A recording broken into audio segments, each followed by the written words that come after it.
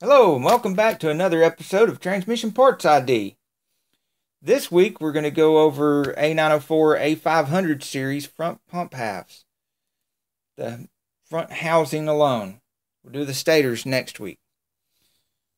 Now this includes the 40, the 42, and the 44 RE. I still call them all A500s. Now it starts...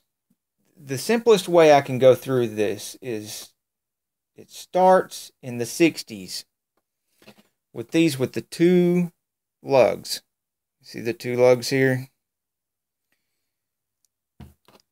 This goes on until 77. And this is one of the later ones closer to 77. So as you can see here, you got 0.749.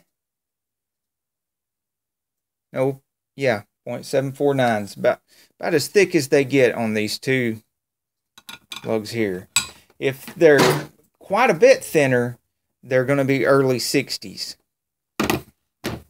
Then later in 78 to 90, you're going to have this right here with the two flats. I'll pull this out, make sure you can see the flats real good. Can you see the flats? Yes. Flats right here. Now they've got a camphor right here which points towards the torque converter there, and flat right here which goes back towards the stator.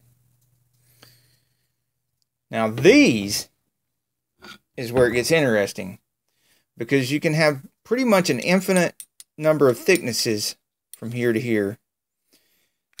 This one happens to be one of the thickest. They'll go from 0.7476 all the way up to 0.7497. But you can see this is 0.749 and some change. So it's one of the thicker ones. Then you'll get from 90 to 2004, the 0.750 gears, and they'll have right here, this will be carved out all the way to this bolt hole here, wider opening right here. Well, let me get this in the camera so you can see.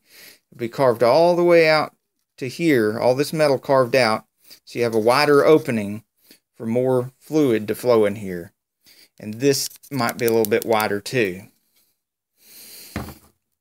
And that's your front pump housings. Where we'll get real fun will be next week when we get into all the different kinds of stators you can have that are bolted to these front pump halves. So if you're looking for a whole pump, it'll get real complicated. We'll go over that next week. Till then, get off the couch and get dirty. Also, because these gears come in so many different thicknesses, I always take a straight edge and take a feeler gauge and try to put it under here and check to make sure that your gear is not too thick, which will lock the pump up, or too thin, which will lose all your pressure.